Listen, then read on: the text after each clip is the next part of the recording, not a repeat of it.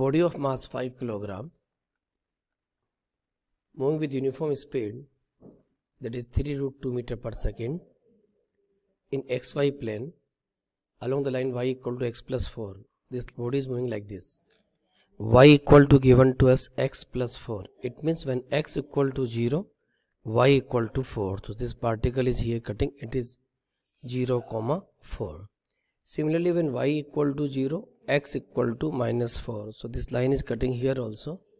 X coordinate is minus 4, y coordinate is 0. So this is the line along which this particle is moving. Okay, I hope one thing is clear to all of you.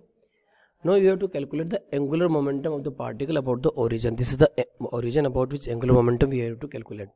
We all know very well, angular momentum is given by momentum into r perpendicular.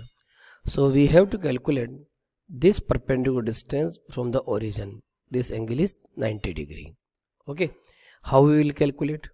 We all know very well, if you compare this equation by the standard equation y equal to mx plus c, I hope it is visible to all of you. The value of the m is 1. Value of the m is 1, it means tan theta is 1. Tan theta is 1, it means theta is given by 45 degrees. So this angle is a theta which is given by 45 degree. And this distance is given by 4. So of course we can easily calculate this perpendicular distance. Okay, so what is r perpendicular? R perpendicular is given by 4 sine 45 degree. So it is given by 4 into 1 by root 2. This is, or you can say 2 into 2 divided by root 2, it is 2 root 2. Now you put the value here, L equal to P, momentum is given to us, mass into velocity. So 5 into 3 root 2 into r perpendicular is 2 root 2. So L equal to 5 3 is 15, 15 2 is 30, 30 into 2 is 60.